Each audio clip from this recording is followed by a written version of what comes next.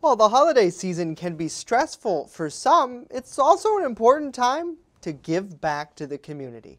This is what 6th grader Taylin Kendall of Jefferson Middle School here in Jamestown is doing with her time yet again this year.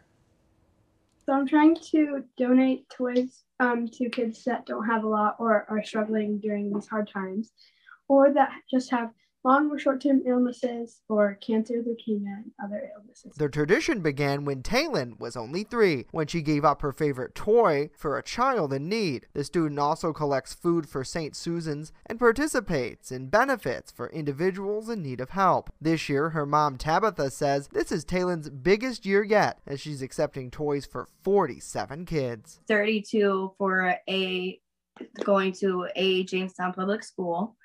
Specifically, and then the rest of the kids are specifically with just her mission.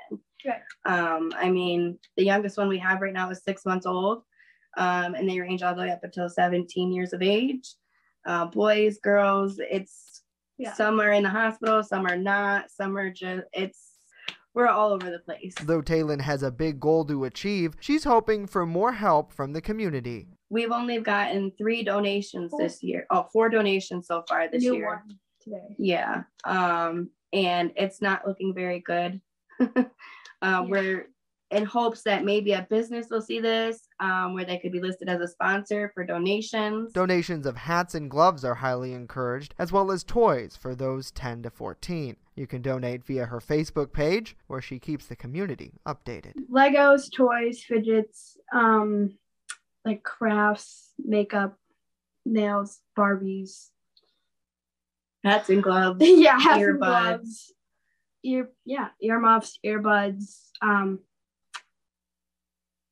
And another thing I would like to give them is happiness and joy.